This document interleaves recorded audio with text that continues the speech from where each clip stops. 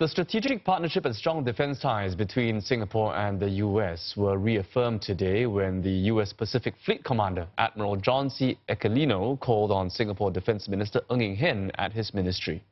And during their meeting, Dr. Ng and Admiral Aquilino reaffirmed the support Singapore has provided the U.S. Pacific Fleet for almost 30 years. And this is under the ambit of the recently renewed 1990 MOU regarding U.S. use of facilities in Singapore. Now, they also discussed ongoing cooperation in the military-to-military and defense technology areas. Admiral Aquilino, who is in Singapore for a 3-day introductory visit, also reviewed a guard of honor at MINDEF.